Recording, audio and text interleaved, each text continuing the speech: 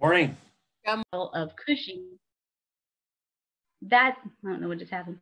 That's the typical model of Cushing's in dogs and in humans, is you have an excess ACTH from the anterior pituitary telling the adrenals to pump out a lot of cortisol. And that isn't always the case in PPID in horses. So back to this little schematic. Looking here at the blue circles, I don't know if you can actually see my pointer. The intermediate lobe produces a precursor called POMC that is further converted into ACTH. And the fate of ACTH in the intermediate lobe is mainly to be further converted into MSH. So very little ACTH from the intermediate lobe actually gets into systemic circulation in a normal horse. Most of the ACTH comes from the anterior lobe. But what happens during PPID is that a lot of excess ACTH is being produced. Some of it gets converted into MSH as it should, but some of it also in excess gets secreted into the circulatory system. So what are some of the symptoms of PPID? Most horses present with that abnormal shaggy hair coat known as hypertrichosis. In late-stage disease, there's usually a loss of muscle mass. These horses are often lethargic. They're predisposed to repeated hoof abscesses, chronic infections. They tend to have increased thirst and urination, and breeding mares can present with a decreased reproductive performance and sometimes inappropriate lactation. Oftentimes, and I think this is where Dr. Andrews can chime in, there can be accompanying insulin dysregulation or equine metabolic syndrome. And this kind of compounds the diagnosis because it involves another system entirely, and the management becomes a little bit different if the horse is also insulin dysregulated. If a horse is insulin dysregulated, they typically have excess insulin circulating, and this also predisposes the horse to laminitis. And laminitis is what makes PPID and equine metabolic syndrome, I guess we'll say, fatal. The diagnosis of PPID and EMS are not death sentences by themselves, but the complications that can arise from those diagnoses, if not managed properly, are what oftentimes lead to euthanasia. So diagnosing PPID, as we continue to learn more and more about what causes it and what dysfunctions, I guess, between the hypothalamus and the pituitary, we've kind of changed our methods of diagnosing. Right now, you can do a resting blood ACTH.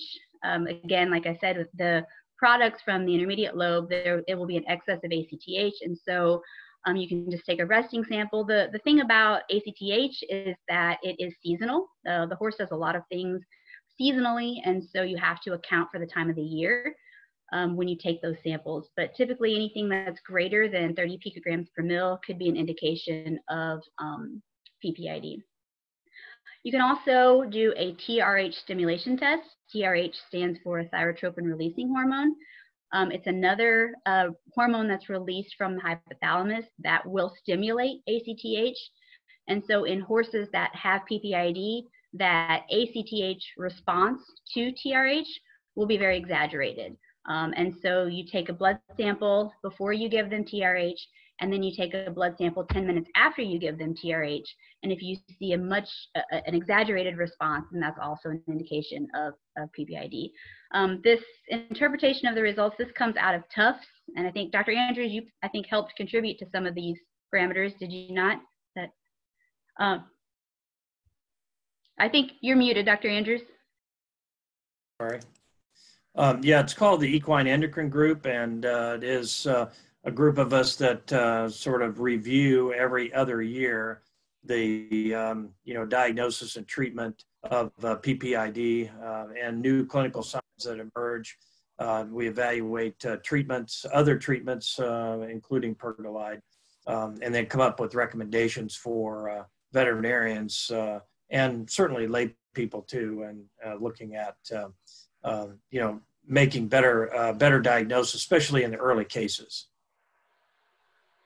And you can correct me if I'm wrong here, Dr. Andrews, but previously we kind of relied on the DEX suppression test. but that's kind of gone by the wayside, has it not? As we've learned more about it not necessarily involving adrenal output of cortisol. Right. The current recommendation is to measure resting ACTH and then follow that by stimulation with thyroid releasing hormone, or TRH, and that's recommended during the season from about November until July, and then there is a seasonal increase in ACTH during the winter months, or during the fall and winter months, and so measuring just the resting ACTH in those times is a good indicator. But we've gotten away from using cortisol because it can change quite a bit in these horses can be variable in these horses that have PPID. And also we have to give them dexamethasone, which is which could lead to laminitis. I used to think that, no, we gave them such a small dose it could never get laminitis from giving dexamethasone. But we've had a few horses that founder on just giving them the intravenous dose of the dexamethasone. So we're now currently so variable, and then because we have to give an exogenous dose, or a dose of dexamethasone, we've gotten away from using that dexamethasone suppression test. Right. If you also suspect accompanying insulin dysregulation, then that would be indicative of a glucose tolerance or an insulin tolerance test. There's a lot of, I guess it depends on your clinic or your particular method, but there's IV glucose tolerance test, oral glucose tolerance test, IV insulin tests. So that could be an accompanying diagnosis if you suspect that your horse is also insulin dysregulated.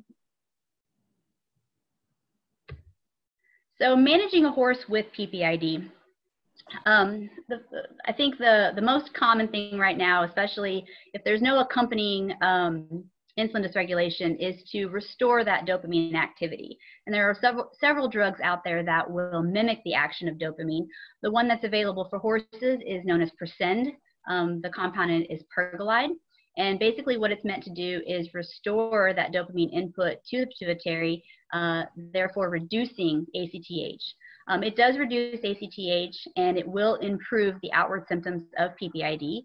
These horses do typically improve. They shed that shaggy coat.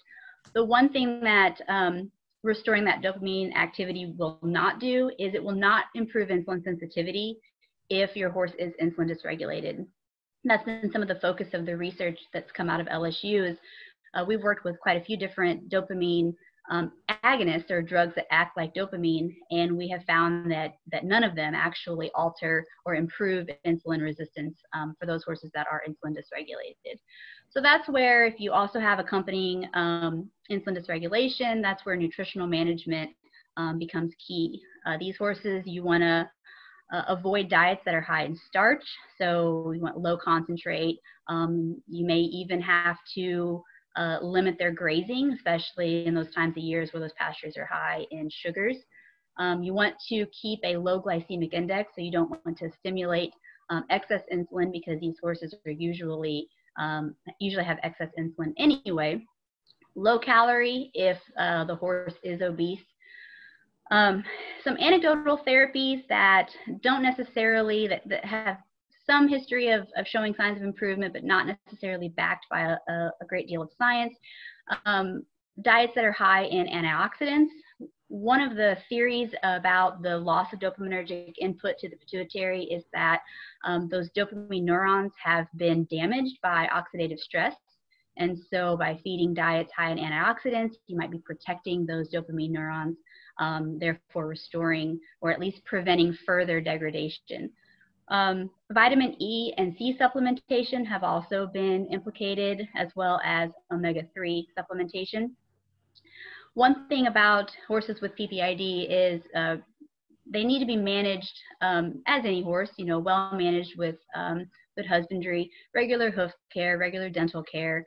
Hoof care is important, especially for these horses that have chronic abscesses and chronic hoof problems.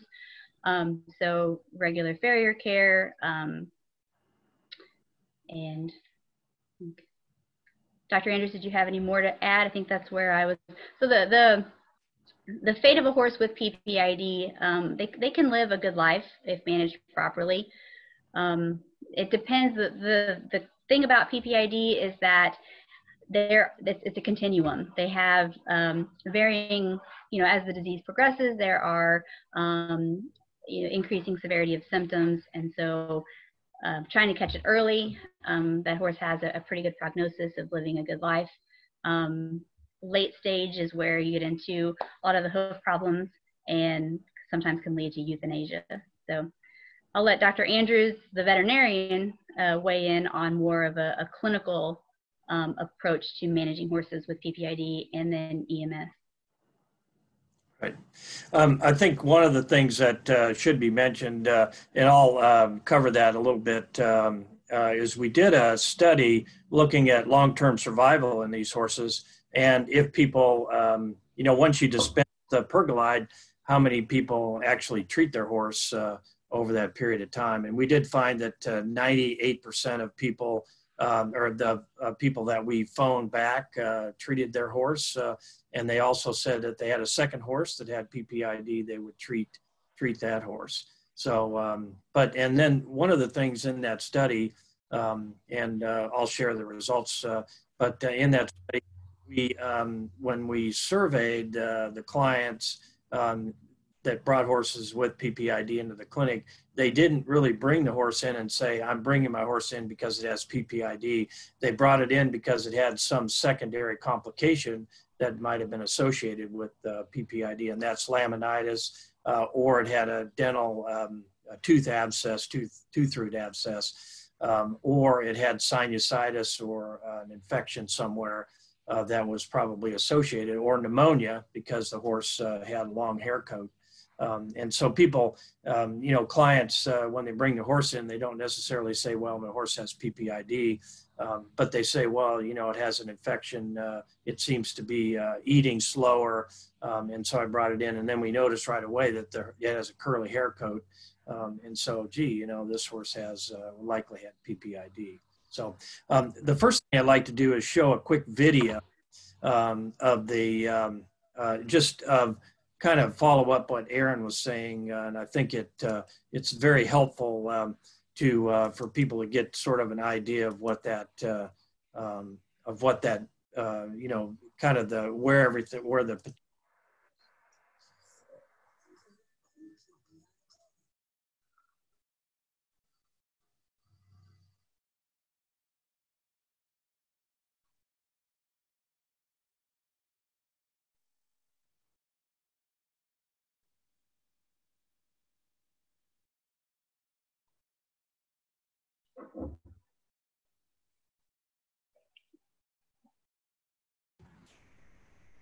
Hey, Dr. Andrews, I think you need to unmute yourself because we can't hear you. Can you hear it now?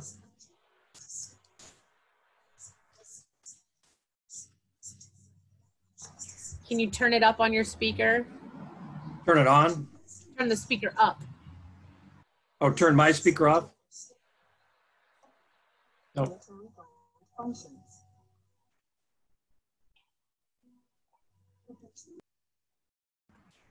Yeah, because I can't hear any of that.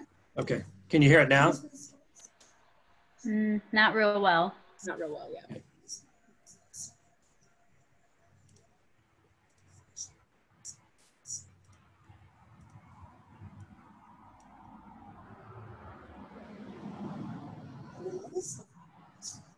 Is that better now? No? No, why don't you do me a favor? I'll just share that link to this video underneath the Zoom video that we're doing right now. Okay, just do a link to it. Yep. Yeah, they can see it so they can hear it themselves. Okay, that sounds good. Yeah, because I have my up, so you want to try it again or just skip it? Just skip it? Okay. You're on mute. There you go.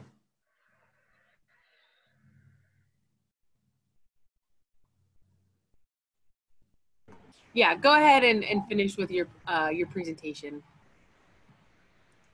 Okay, now I'm figuring out how to get back to the, let me see here. Stop share. Okay, there we go. Oh, okay, there we go. It's always interesting to figure out how everything works. So I have a few slides here that I think, and I know Erin's covered most of this. And everybody see the slides, okay? So I'm just going to go. Erin covered most of this, so I'll just go through, kind of just reiterate. If you go to that, if you just type in on your Google search, type in equine endocrine group, it'll take you to the website that we currently have.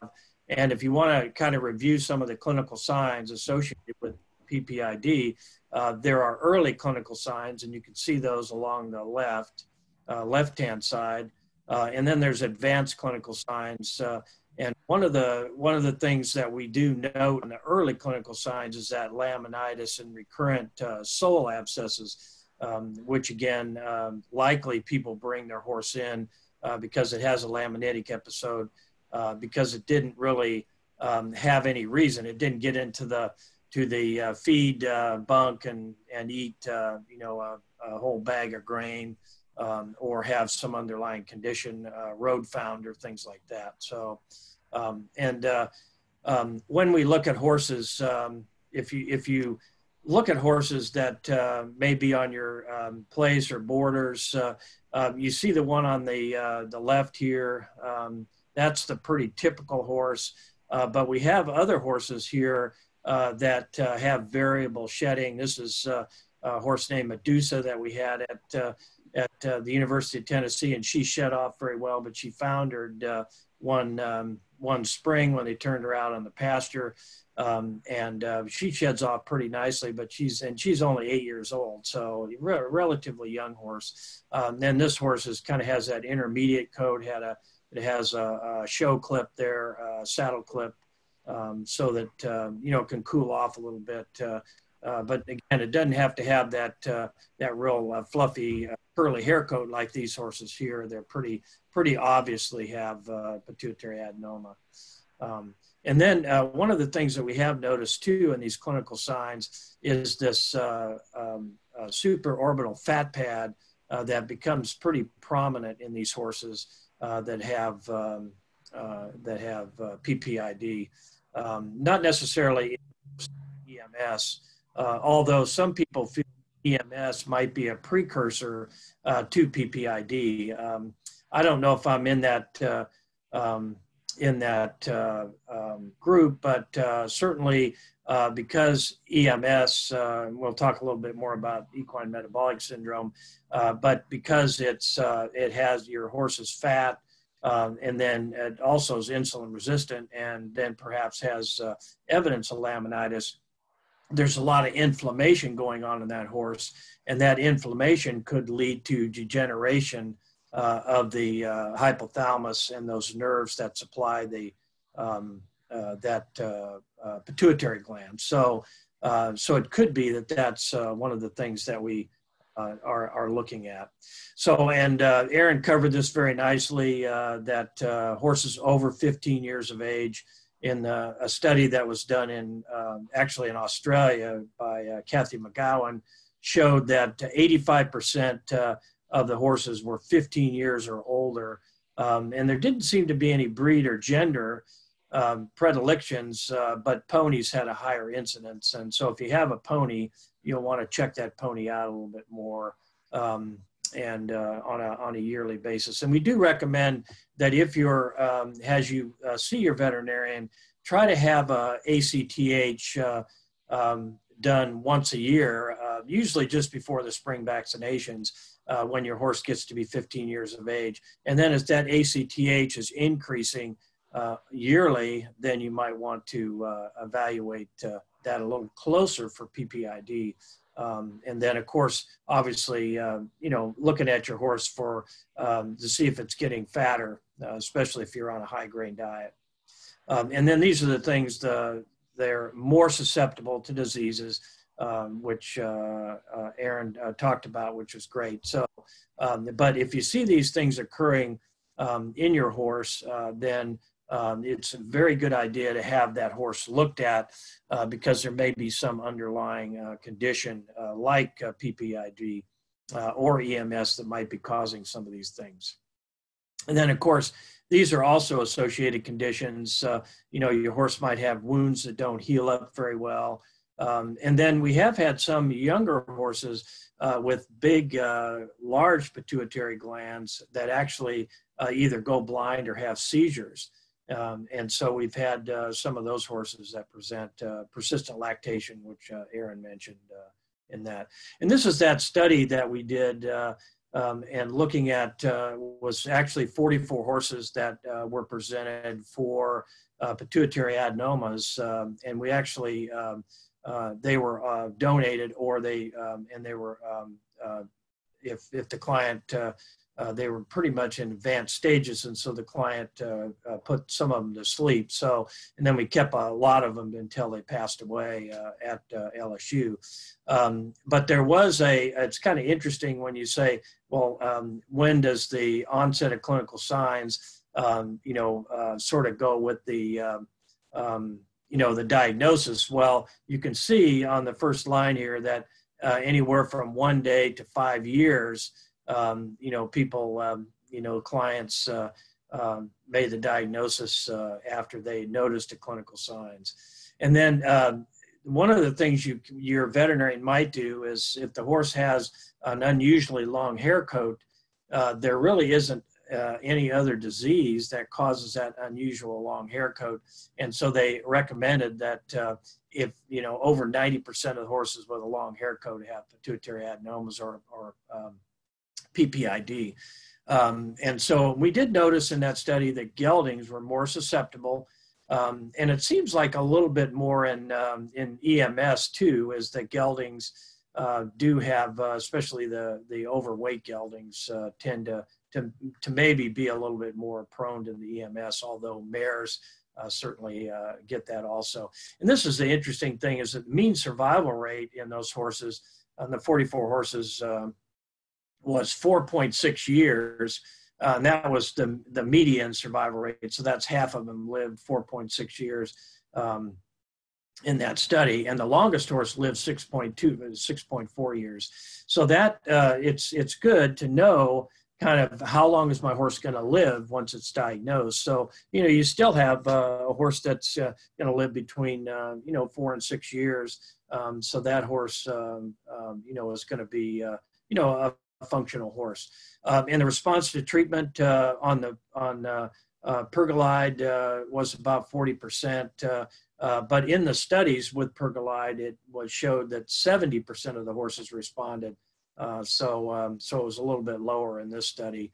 And then this is the kind of the last thing here, is 97% of owners would treat the second horse with PPID. So that was one of the things we wanted to see, if clients were willing to treat a second horse, and most of them were, so in that particular study. And so basically, when you look at long-term survival, you know, half the horses lived almost 5 years, which is good. And the longest survivor was 6.4 years.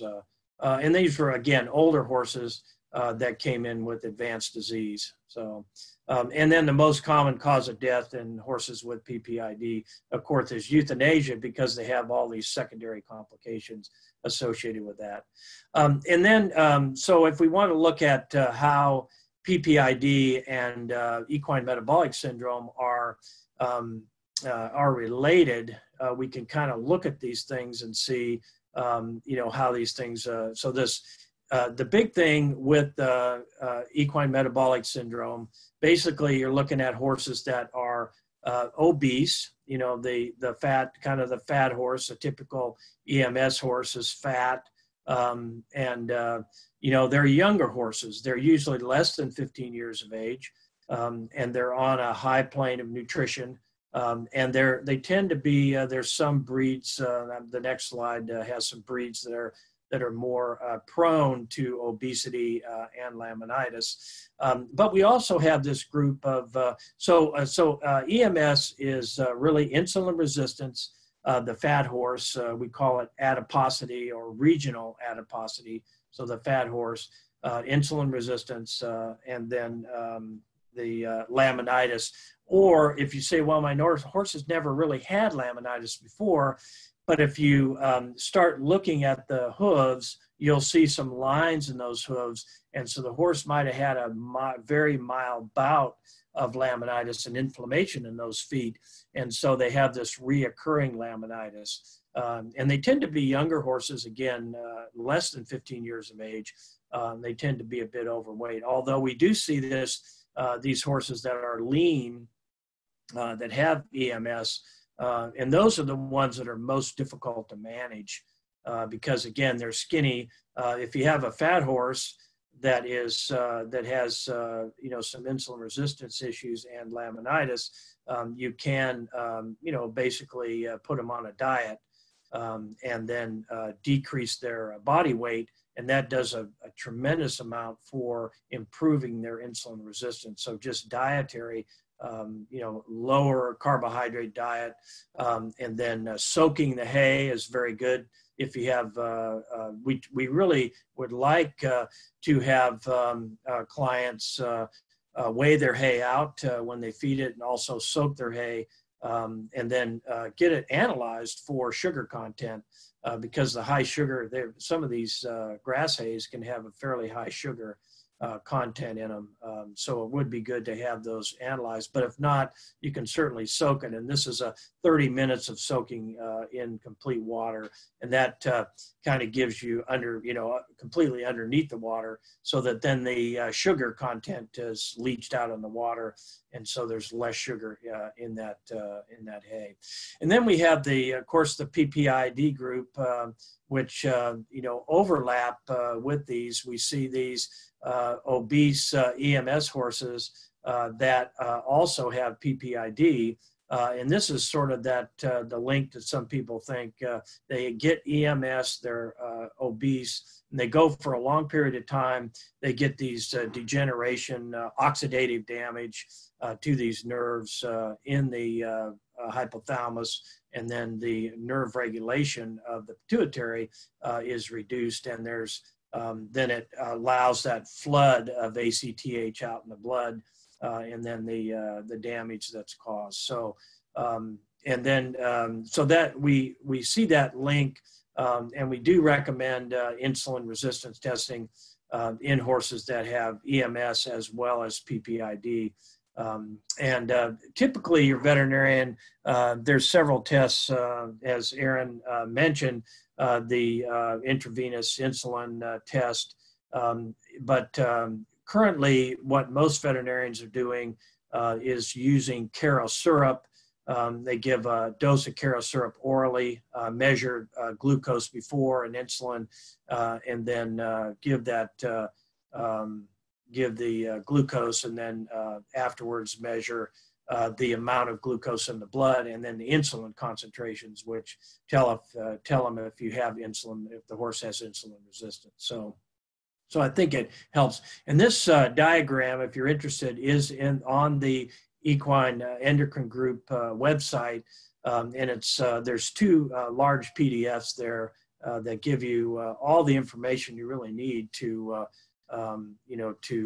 know about PPID and equine metabolic syndrome.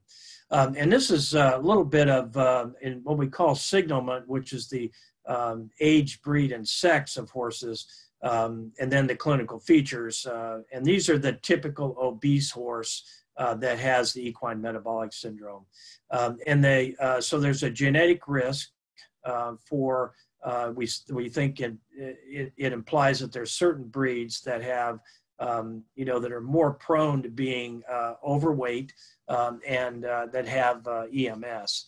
And then also these breeds include the pony breeds. So if you have a pony, you need to keep that pony at a good weight for that pony. And then Andalusians, then the gaited breeds, saddlebreds, Pasafinos, tend to have tend to be more predisposed. And then Morgan's, when I was at the University of Tennessee, we actually had a group, I think 8 Morgans. Dr. Nicholas Frank had those up there and did extensive studying with those. And then miniature ponies, miniature horses, really miniature horses, and then some warm bloods.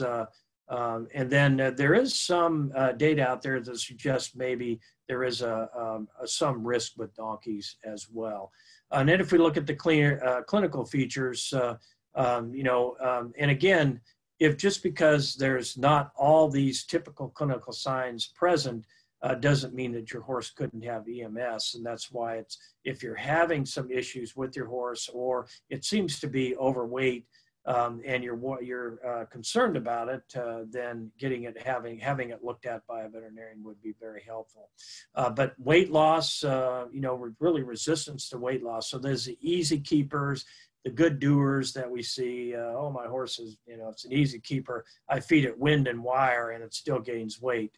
But you'll have to look and see, because a lot of people say, well, my horse is out. My clients say my horse is out in the pasture, so it has very little to eat. But when you go out there, there's quite a bit of grass, and that horse will seek out the grass and feed it right away. And then laminitis, subclinical and clinical laminitis, sometimes just looking at the hoof wall, and then the crusty neck appearance, which is pretty typical, and then subcutaneous fat deposits. And then, of course, clinical problems. They may either be historical or current in that horse. In other words, the laminitis might have occurred as a subclinical disease rather than something that completely makes the horse lame. So, and this is just some recommendations for PPID for treatment. And this is from the equine endocrine group as well. In the PPID, so the stimulation test, and then resting ACTH. And then if you're looking at insulin, as your veterinarian comes out and says, well, we would like to measure resting insulin and glucose concentrations.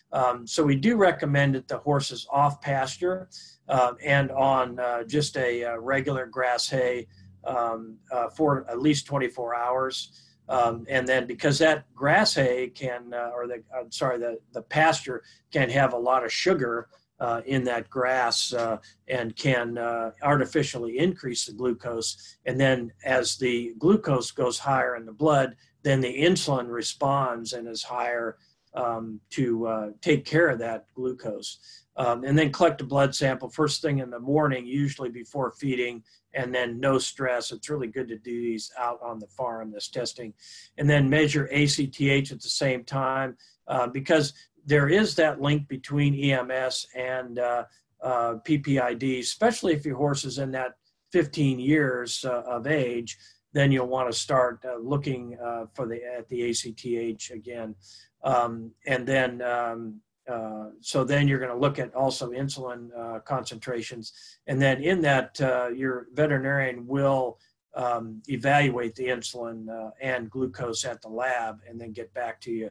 And we have, if the insulin is greater than 20 microunits per mil, then it's suspect. And then at over 30 would mean that it is positive with the testing. So,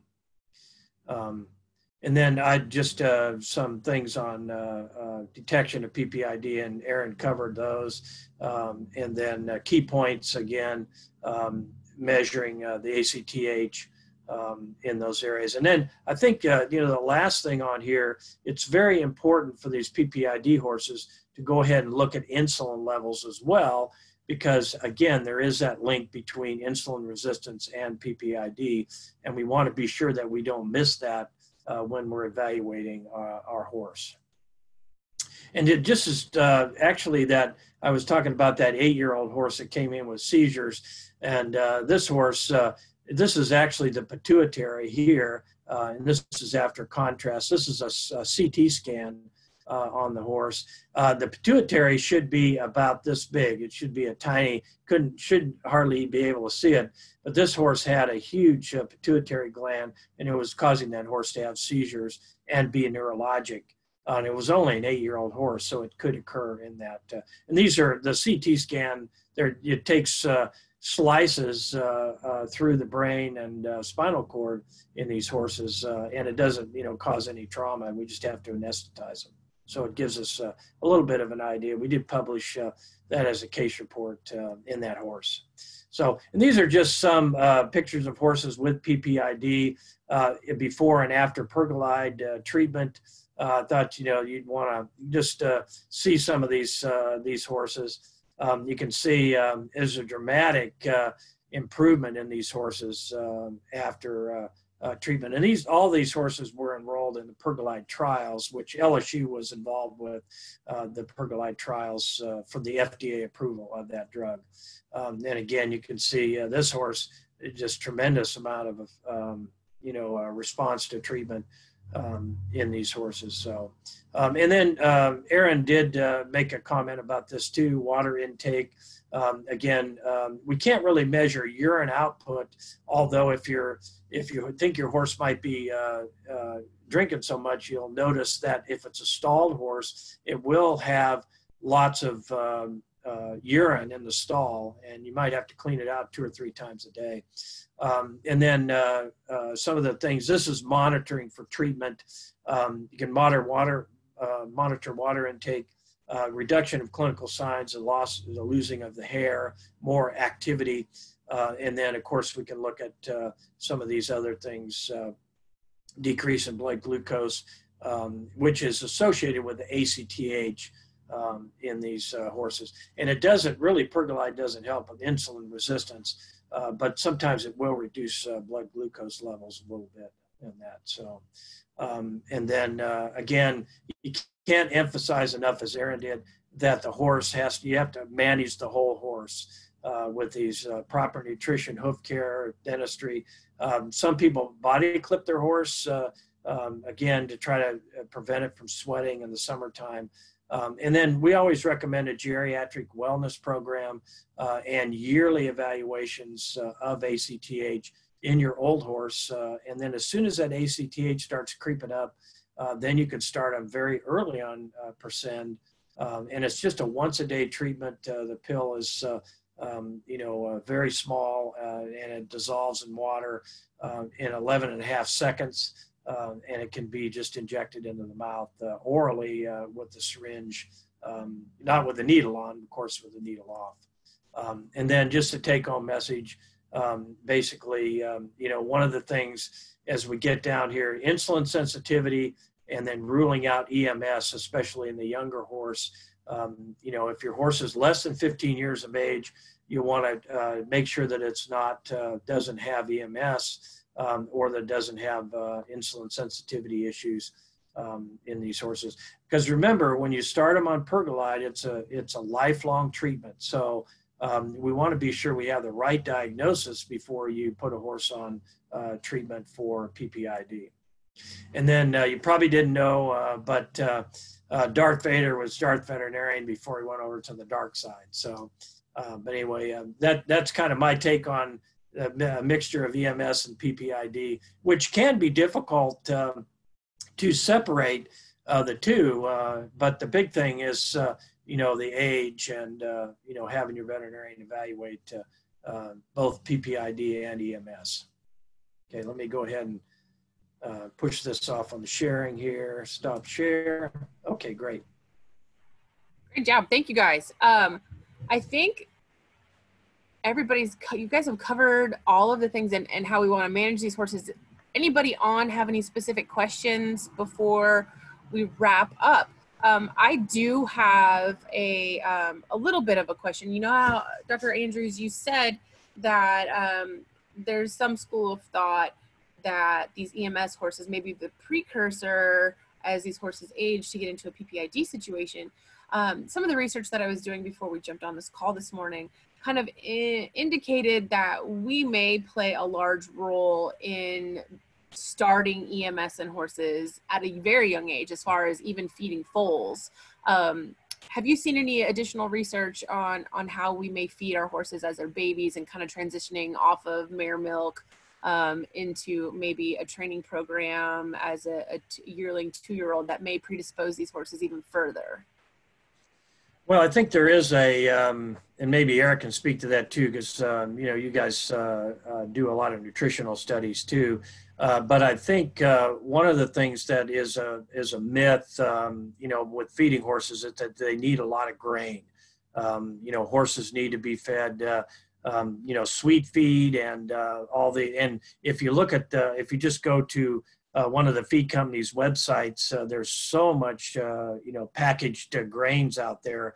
And we had a client come in the other day with a fat pony and a fat horse. And they said, so we said, well, what's your diet? And both of them had sore feet. And they said, well, we're feeding 1.5% of the body weight in, they didn't actually say that, but they said they're feeding 1.5% of the body weight in grain and 0.5% in hay. And they said the hay was just for, a treat. But I think some people, they see these complete feeds and they say, well, we're just going to feed that, they think that a sweet feed is a complete feed. And so they feed a lot of that. But I think we get the horses started too young into that creep feeding and really pretty high sugar content in the horses. And I know if you talk to the farm managers, they like that sweet feed because it, tends to make their horses look a little nicer in the coat. But of course, they're a lot fatter too. Erin, you might speak to that. I know you guys have done a lot of work, and you too, Neely, as far as nutrition.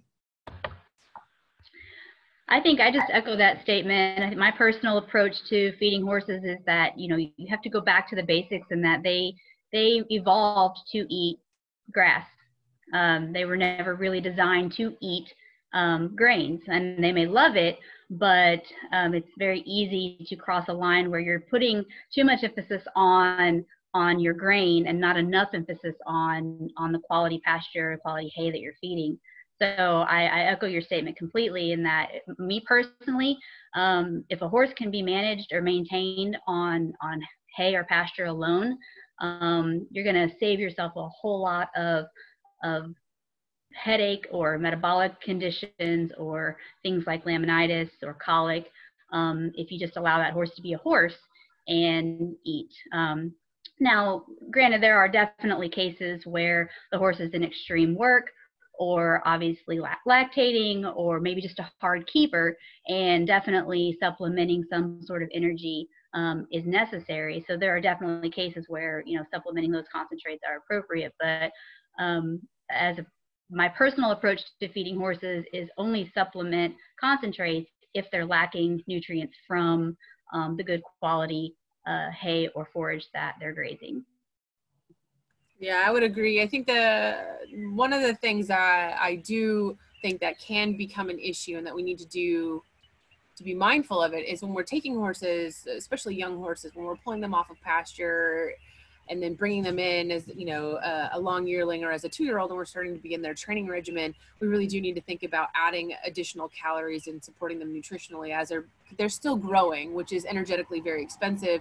And they're also being asked to perform at a higher level than they were just standing out in the pasture. So I do feel like it's important to feed these horses as we're transitioning them from a pasture horse to a training horse that's also growing and trying to maintain all those vitamins and minerals that are essential to quality bone growth and musculature development. But I do think as, horse enthusiasts and horse lovers, we're all in this because we love what we do and we love our horses. But we do need to be mindful that we're not overfeeding those babies and not predisposing them to, this insulin resistance situation and potentially PPID situation as they get older. We do have a question from Jenna. She says that chromium is recently being approved to aid in insulin resistance. She's curious if we have any opinions on the use of chromium in horses that have PPID or EMS. I think Erin touched a little bit on some of the supplements that are being touted now for, and I know there's chastine berry, there's a variety of other supplements, chromium picolinate. But I think when you look at the data, there's probably not a whole lot of data out there that supports, and I mean, these are controlled studies that actually show that it does improve insulin resistance. There's just the studies out there. And I think one of the things that I do notice is that the companies that sell the supplements, they're very good at marketing the supplements with very little data. So I would certainly, most of the supplements don't really hurt horses. But the other thing is you want to make sure that if you're feeding other supplements that doesn't have chromium in there, and so you're not double dipping on the supplements. So, and then also if you can do if you want to go and have a look at the literature, and what's on that, you could go to Google Scholar, and then in your once you get to Google Scholar, you can type in chromium and insulin resistant in horses, and it will give you some of the papers that are out there, and you can look and see if those are papers, if there's any papers that, scientific literature that, support the chromium. But I don't know of anything. Erin, you might, you could probably speak to that as well, but there's no scientific studies, controlled studies that said, we fed 10 horses that were insulin resistant, 10 horses, normal horses, and the insulin resistant horses, after being fed chromium, were all no longer insulin resistant. One of the things I would add is that we are currently doing a study with CoQ10 in horses, and we have seen some promising results, but like with every research study, it's in the very preliminary stages. So I think there are probably some supplements out there that might be helpful, but we are not sure what those are yet. Erin, you could probably. Yeah, I agree completely with that. There are a lot of anecdotal therapies out there, the supplementation of vitamin E, or, to combat free radicals as an antioxidant. But I know that Dr. McFarland, who has done a lot of research with PPID in horses, she did a controlled study that looked at oxidative stress as a cause, we'll say, of PPID, and didn't really find an association there. So again, I agree with you completely that while a lot of these therapies are being marketed for PPID, and yes, they may improve them, there's not a lot of controlled studies that, will say, oh, all the horses that we treated with this, the chromium, the omega-3s, the whatevers, they all improved, so that we kind of take that as tenuous data, and we don't necessarily disregard it, but it's not considered dogma yet. So I agree with you completely. One of the things when I brought up the CoQ10 is we're involved in a study with Washington State University, and they actually tried to enroll some horses that had EMS, but they didn't have very many. So since the Ag Center has the horses are a little bit fat, we're good at keeping our fat mares. So we actually we had 4 horses that were super insulin resistant in that group, and so we fed 2 the CoQ10 and 2 we did give the supplement to, and of course, like every research project, one of the horses insulin resistant went away with a CoQ10, and the other one didn't have any change at all. So. So the other 2, of course, stayed insulin resistant and were not treated. But I guess they're at Washington State, they're having some effect with that. But like I said, hopefully we'll get some data published that can be used. The final line of all of that is more research is needed. Yeah, that's right. All right, so take-home message for all of our folks watching and all of our stakeholders that actually are trying to manage horses with Cushing's or a PPID situation. Is there life after PPID diagnosis? So I'll give Erin the last word. So, but yeah, I think in the study that we did, and we had those very same questions. We're seeing horses with PPID now, and whether we're seeing more horses or just we're better at diagnosing it now than we used to be. If the horse had curly hair coat, we'd make an assumption. Now we have sophisticated testing that can pick up these cases earlier. But when we did that study, we were really encouraged that people continue to treat their horse, 4.5 to 6 years after it was diagnosed and put on pergolide, which is great. And then we have that, the horse is going to live a while after it has a diagnosis. So it's not the end of the world. And also, as far as EMS horses, I think, if you need nutrition, and Neely is very good at giving nutritional information. You can also, from the major feed companies, they can help you with, feeding your horses, to try to decrease the amount of obesity in the horses, especially if you have one of those predisposed breeds like a Morgan or Andalusian saddlebred. But I'm not saying, that every horse of that breed is going to be overweight, but just watch your horse. And then what we do recommend is the horse gets over 15 years of age is to have ACTH levels done yearly. And then even drawing insulin values too, so you can see if your horse is developing insulin resistance and PPID as the horse gets older. So anyway. I can say, as far as what I've looked into horses having PPID issues and being treated on pergolide, I was interested to see at some point if there was any benefit to these horses having pergolide, which is a dopamine agonist, right? So there was this thought process that there may be some performance benefit. And in the research that I've looked at, there has been no, I think, to speak to the point that there is life after PPID diagnosis, because all of these horses are still being competed with while they are on a pergolide treatment. And to me, that just says that, yeah, as long as we manage these horses appropriately, we're feeding them appropriately, we're trying to reduce the incidence of secondary problems, and watching how we feed them so it doesn't exacerbate any of the laminitic situations, these horses can have a very long, productive life after diagnosis. We just need to be mindful of the way we manage them, and be careful that we don't put them on ryegrass in the winter. Yeah, one of the things in our study that we in the pergolide trial we did, we used a lot of horses that were school horses in barns in the Baton Rouge area, and one of the things that we did notice is a lot of these horses, they had PPID and they were excellent kids horses, but once they treated them with pergolide, they started getting a little bit more spirited, and so some of them the kids couldn't ride them for because they were too feisty. So that's one of the things that they're starting to feel better, once they start treatment. So I think that's the reason why some people think it is performance enhancing, because they shed out better, they just start feeling better during treatment.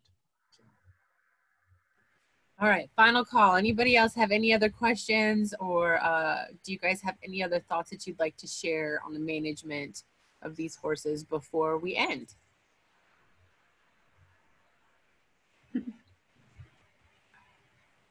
All right, well, then I really appreciate you guys coming on. I really appreciate everybody who's watched us with the live and on here on the Zoom meeting.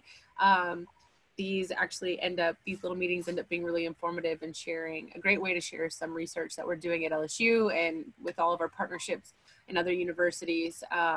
So I appreciate you guys spending your holiday with us. And if you have any other questions as stakeholders or as people who are managing horses with PPID or any other type of equine management issues, feel free to reach out to any of us here at the LSU Ag Center or at the vet school. We're happy to help you see if we can't prolong the usefulness and the longevity of your horses.